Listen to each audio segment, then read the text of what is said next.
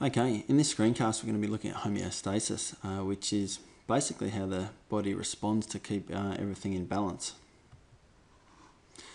So a definition of homeostasis is it maintains a stable internal environment of an organism despite changes to the external environment. So despite changes around it in temperature, carbon dioxide, oxygen levels, it keeps everything inside the body basically at an optimum level so the cells can function. Two main mechanisms that organisms use for this are nerves and hormones that we're probably a bit familiar with already. We know that nerves happen only in animals, they're quite fast, they don't last for a long time, and they follow a specific neural pathway, so the path of the nerves. Whereas hormones operate in both plants and animals. They're a little bit slower acting, although some act quite quickly, but not that very fast pace of nerves. They're long-lasting effects, and the effects is allows a response in many cells, in many target cells. So when we're looking at homeostasis, what we're really looking at is negative feedback, and that's where the response reduces the intensity of the original stimuli. So it returns it back to that optimum level. So if we're thinking about a particular stimulus on an organism, it causes a response in the body, and the stimulus is reduced. Okay, let's use this diagram here to consider the concept of negative feedback. Let's consider our first example here being what would happen in a house that maybe had ducted heating. And we set our thermostat in the house at say 22 degrees. And if it gets a little cold in the house and the temperature drops below 22 degrees, the heater turns on and warms the house up, returning it close to that optimum temperature. If it reaches a little high, the heater turns off and the temperature slowly drops back down, gets close to that optimum point. If it drops below, the heater turns on again, and away we go, keeping the temperature close to 22 degrees, returning it to that optimum level. We could look at the same thing with the human body, which has a set point, I suppose, of around about 37 degrees.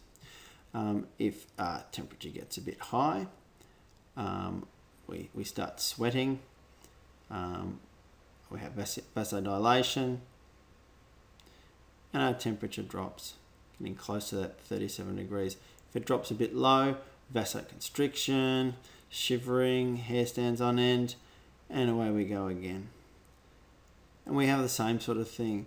Our temperature goes up and down, our body responds to keep it near that optimum temperature, always reducing the stimuli. If it's a bit cold, warming us up again. If it's a bit hot, cooling us down, trying to keep us as close as we can to that set point or optimum temperature, which in this case is 37 degrees.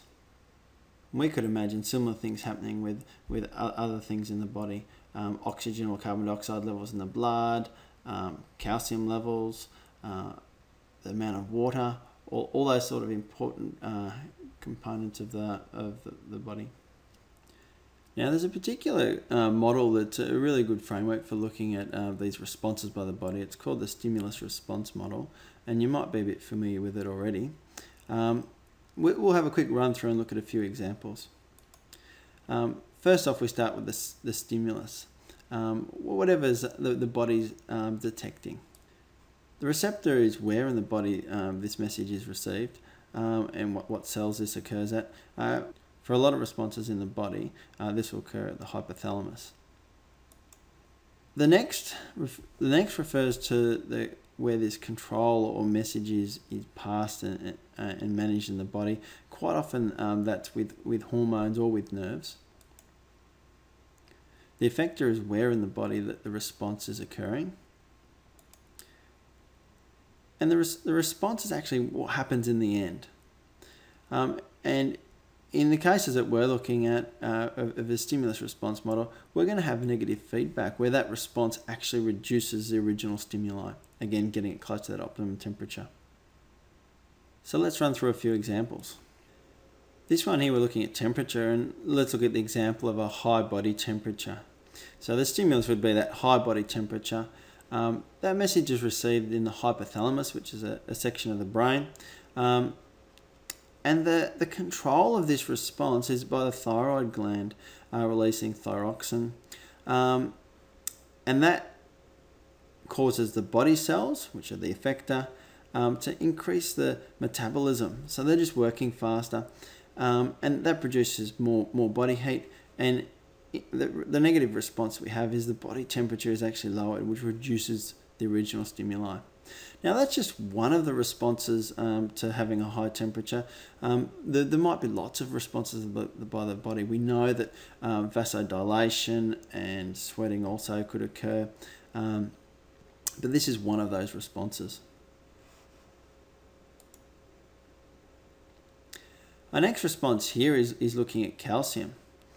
So if our stimuli was high calcium level in the blood, that's detected by cells in the thyroid gland, which release a hormone called calcitonin, and that causes an effect in the bone cells.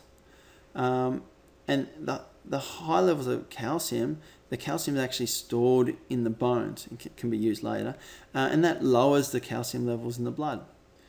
There's also an opposite effect if the calcium levels are low, where that calcium stored in the bones can be used and used to increase the levels of calcium in the blood. Our next example here is of water and the water levels of the blood. So we're going to assume that the individual is quite dehydrated and they have a low level of water in the blood. And the receptor here is a hypothalamus, again, an important part of the brain. And the message is actually controlled by a hormone called ADH, antidiuretic hormone, released by the pituitary gland. And that is causing a response in the collecting ducts, in the nephrons of the kidneys. And these nephrons are more able to reabsorb the water from the urine. And when it's able to do that, it can reabsorb the water in the blood increases. Okay. Again, negative feedback. Let's look at yet another example. This one here is with carbon dioxide levels. We're going to look at what happens with high carbon dioxide levels. The receptor is some cells in the brain, and the message is controlled quite quickly by nerves that go directly to the respiratory system. And the effector here is the muscles in the diaphragm, which start moving quicker, and the response is an increase in breathing rate.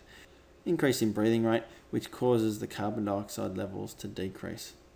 Okay, our last one we're going to look at here is for glucose, and look, this is a really great example. It's used all the time because it shows really clearly how the body can use some hormones to maintain homeostasis.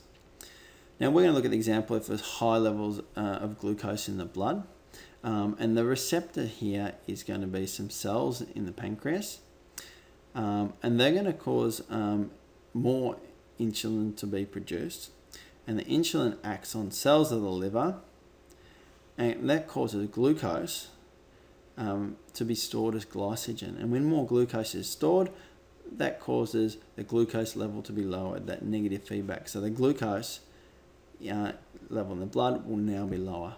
Hopefully those examples have helped. You certainly don't need to remember every example, but you should be able to apply some information to this model and be familiar with which bits fit where.